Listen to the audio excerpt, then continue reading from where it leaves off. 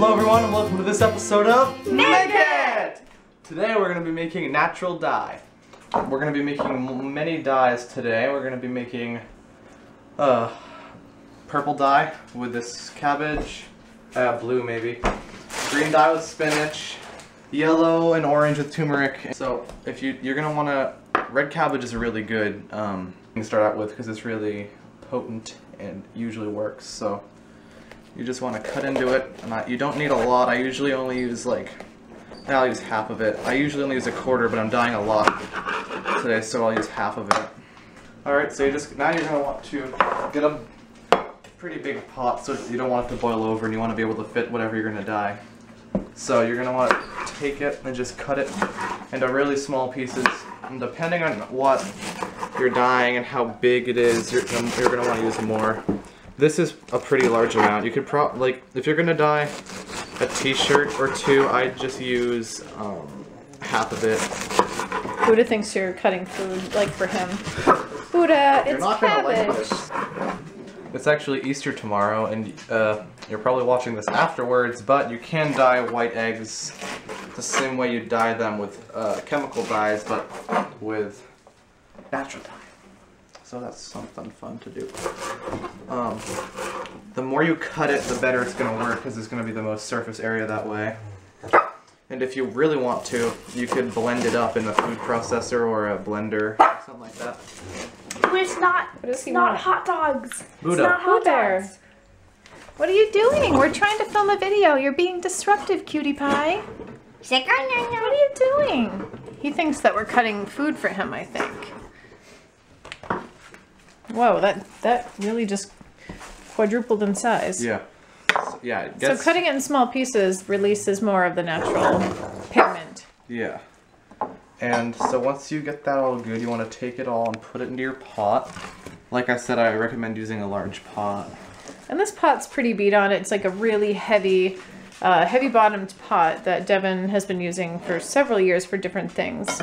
Some pots aren't quite so sturdy and they're really thin and they might take more of a beating. Like our pots, like a lot of my older pots, are kind of ruined, which is okay with me because Devin uses them for projects, but I wouldn't use like your mom's best new kitchenware necessarily because you're gonna want to ask first. Yeah, because it does dye pots at times and it's just harder. It's hard to clean, but I know this going into it, so I give him pots that are kind of used and can handle the wear and tear.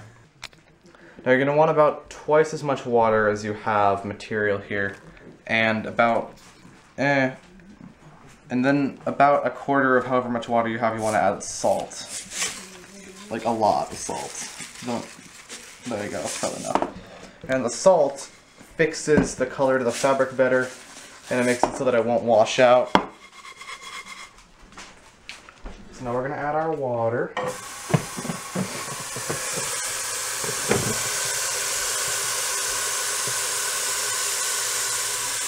Alright, so and you want to make sure that the salt all kind of dissolves, which will happen when you put it on the stove, but you know. Alright, here we go. And then you just kind of want to put it on high and bring it to a boil and leave it there for a couple minutes and then take it down to a simmer for about an hour or so. And then that will give you purple. And then we'll talk about how to turn this kind of dye into other types once we get there. Now this is another color dye I was working on earlier today. It's green, as you can see. It's made out of spinach, and I'll show you how to do that right now. Alright, now the next dye I'm going to show you is green, and it's made from spinach. Now, I would use more, but I've already made quite a bit, and this is more for demonstration. So if you're going to dye like a t-shirt, use twice as much, you know. Use get 2 handfuls or whatever. So put the spinach in your food processor or blender, and then add about the same amount of water to it. Just gonna add a little bit of salt to this. And then you really don't need to do it for that long, just to kind of open everything up. And usually, sometimes it goes everywhere, so I'm gonna put this over it. Yeah. See this stain right here that I noticed this morning? This is from Devin's last spinach green dye making process. I cleaned the counter. Well, you got most of it. Yeah. But then I woke up. It was everywhere, and I had to.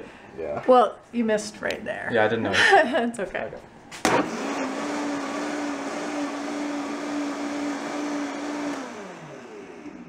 And there we have it. So I'm just going to combine this with the dye I already have. Right here.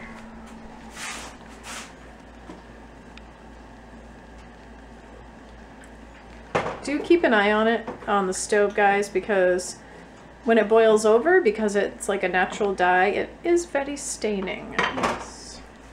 Now this is probably the easiest dye to start with. You probably have it. It's called turmeric. It's a spice from India. And all you have to do is get a pot. You just get a pot of water, add heat to it. And then you just add a bunch of turmeric. How much, honey? Like would you say like a tablespoon? Well, here, if you because you don't really need to just dump it right in, right? I know. No, you kind of have. I mean, you have to add quite a bit, but if you kind of. That's about what do you just added like maybe a quarter of that container, the small container. About half of it, yeah. A little bit more. I mean, you gotta use quite a bit of it. I probably added a little bit too much water in here, but that's okay. That looks like a perfect amount. How did you learn about these natural dyes? Like, what started your interest in them? My interest started when I started weaving, and I didn't want to have to buy all types of different colors, so I just figured I could probably do it at home, and I looked it up online, and you can. And these are some of the best ingredients to do at home for these different colors. Well, one thing you said before was that the natural dyes, the natural colors, just go together really well because they're like kind of earth tones. Mm-hmm. They're all earthy, so they all go together. You don't really have to think a lot about what colors you put where, you know.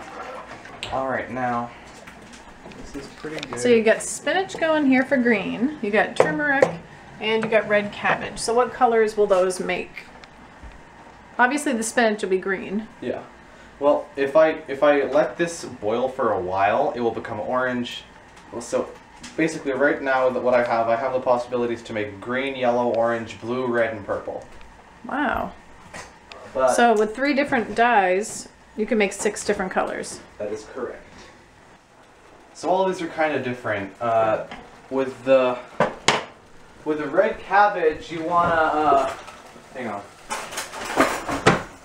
With the red cabbage, you will kind of want to let it go for a while, like an hour maybe. Right? This is the color. It's kind of hard to tell. It's kind of a faint bluish purple right now. So you want to let that go for a while. Let it boil. I'm going to keep it here for about 5 more minutes and bring it down to a simmer for about an hour. Same goes for the spinach, but the turmeric, however you want to say it. You can pretty much use this as is right now. Because it doesn't really have to be heated up. If you add heat to it for a while, it will darken the color. So depending on how like dark you want it, you can let it boil for a while, but you won't want to keep track of it. So I'm actually gonna put my yarn in there right now.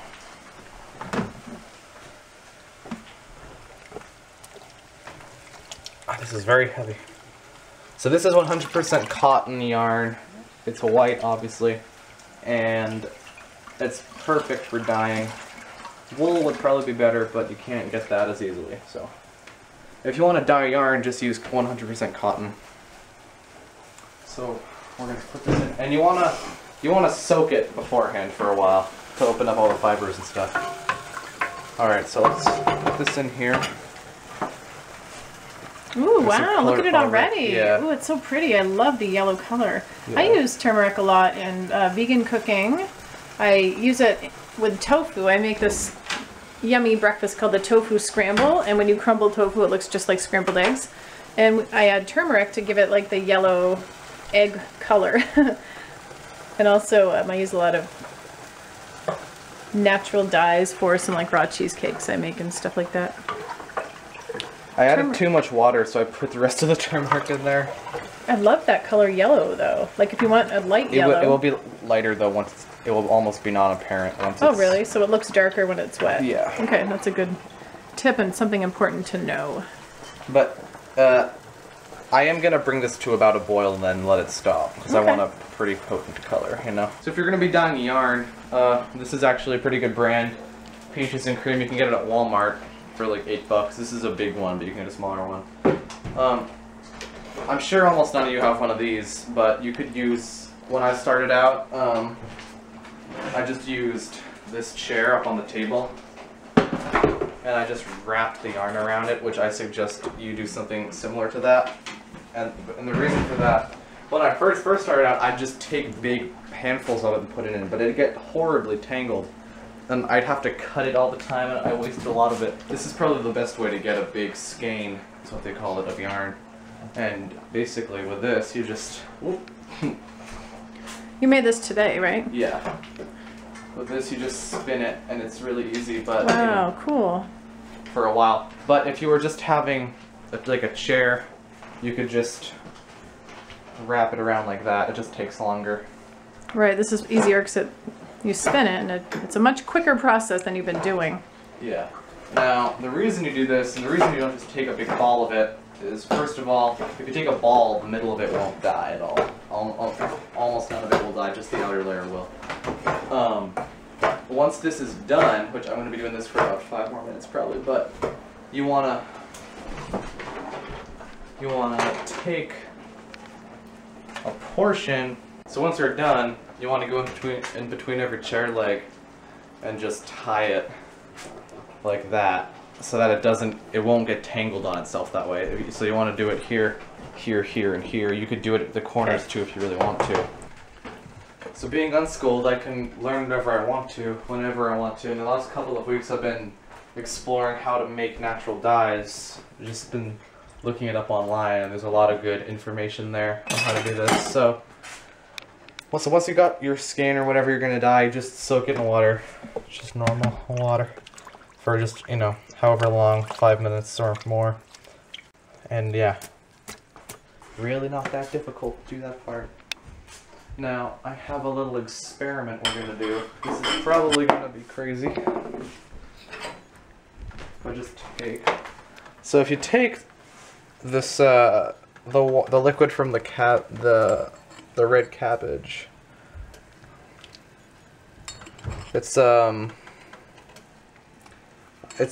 only applies with this red cabbage dye. It doesn't work with all the dyes, but don't need that much. Alright, so I have 2 jars right here of purple. Now, with this red cabbage dye that's purple, you have a lot of different choices to make with what color you want. If you just leave it as is, it will be purple. But you can add different things to it to change the color of it. Here's some examples. If you take lemon juice, get really close on this one. If you take lemon juice and put some of that in there. Wow, it's turning pink, like red. It'll turn red. Oh my gosh, that's so cool. You can see the comparison right there. Oh yeah, so that's just from adding lemon juice to the cabbage water? Yep. Cool. And then if you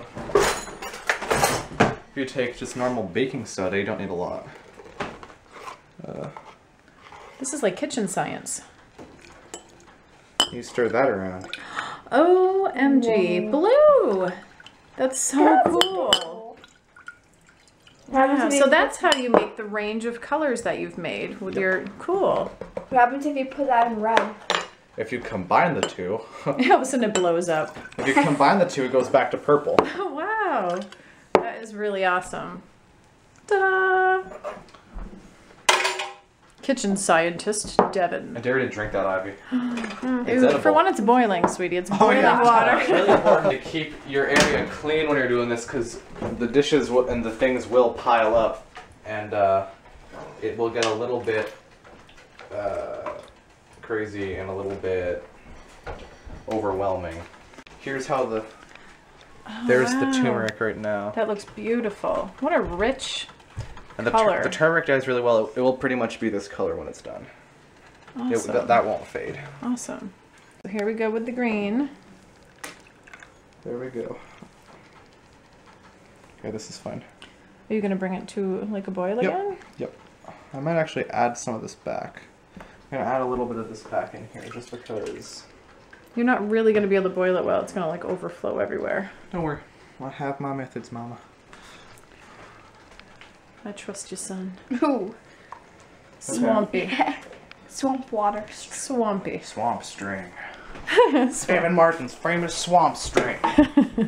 So now with the cabbage, you're gonna wanna use a strainer and a bucket to strain out all the liquid from the cabbage leaves. Here we go. Wow.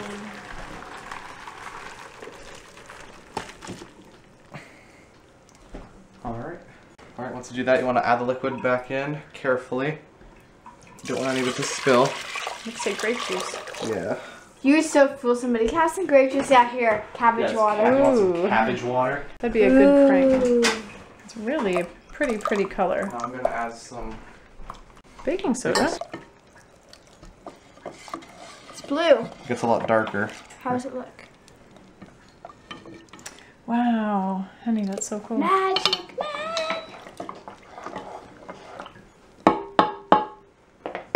Once I get some more string, I'll submerge it in here and then we'll be good. So now if we dip this dye, or this string in the blue dye, Wow. that's how it is right now. That is so beautiful. I absolutely love that color. Yeah, it's nice. Wasn't it cool? You were showing me a video earlier about indigo, which of course I love that color, being Indigo Rose 33. And the way that they dye with indigo, it wasn't until the dye, like the fabric, hit the air that it turned blue. It'd be green and then it would turn blue immediately. That's pretty cool. Yeah. Wow, I love the rich color of this red cabbage. So this is the red cabbage with baking soda? Is that what Yep, this one is? yep. Okay. Wow, it's just such pretty colors. They're like Easter colors. Too nice. Alright, so this stuff has been in here for about as long as I want it to be. So I'm gonna take it out now and get it ready to be dried out. So what you're gonna want to do is just take the whole thing and put it into a strainer in your sink. Just like that. And it's the same for everything. You might want to rinse it if there's a lot of, like, this and the blue isn't very bad, but the spinach has a lot of chunks in it, which I intend on rinsing out. You actually probably want to rinse this out too. Tiffany. Miranda! Alright, and the last one is the spinach one. Spinach. Love you too, baby. Ah. Nice. Scared me. This, oh my gosh, what a prank, Devin. We have to do a prank on somebody. How? What about Amber when she comes? We'll say this is zucchini pasta. Hey, let's put it on a plate. She might be watching this now, Mom. Oh. Oh, Amber, I was just joking. So if you're one of the people who has a dehydrator, this is a perfect thing to use. You just want to take out one of the shelves. This dehydrator is a 9-tray Excalibur with a temperature control. It's for my raw food preparation. And it's really cool that it also works for Devin to be able to dry his It's kind of hard to yarn. try to get it to overlap as little as possible. Okay. Whoa, oh my goodness. Oh my. Okay. Alrighty. Put it on in. If you're gonna put them in the oven, just try to lay them out like right now, how it's not really overlapping. And you want to imitate a dehydrator with your oven, which means to keep it on the lowest temperature that your oven will possibly go on with the oven door cracked. That's the way to model a dehydrator with your oven. It would not be good if you like turn the oven on like 350 with a string in there. And if you're just gonna do it, if you're gonna just hang it up. Hey guys, it's the next day and I am using my yarn for a project. I'm making a scarf for a 4-year-old in England and it's gonna be amazing. So basically, this is just one of the many things you could do with, if you dye yarn, you could weave it, you could knit it or crochet with it. So this is the yarn, some of the yarn that you dyed yesterday and dried? Yeah.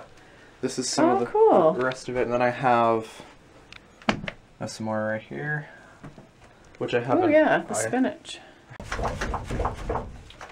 So this loom, I took a picture of before and shared. It's called a warp weighted loom, and these are the weights, right? Yep. Cool. Precisely.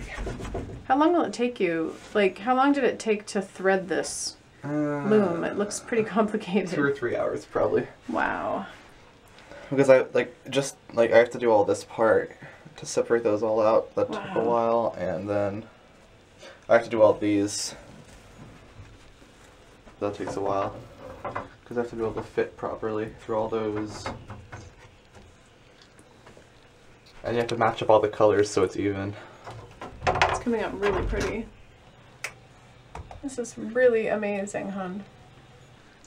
I mean, this is a pretty big loom that I think, you know, pretty much everybody doesn't have unless you're really into it. But if you want to start weaving, this is a loom too. This was my first loom that I made, and it's really easy. If you want to, you could do it with a picture frame. If you look up, just look up frame loom, and something like this will come up, and I'll show you how to use it. And you can weave. You could definitely weave something like this on it. It would just take a little bit longer. If you do make anything with your yarn that you dyed, or if you just dye anything at all, send us some photos. I'd love to see what you guys made. Well, thank you for watching our Make It episode on how to dye things naturally. Comment, like, subscribe, share, and bye.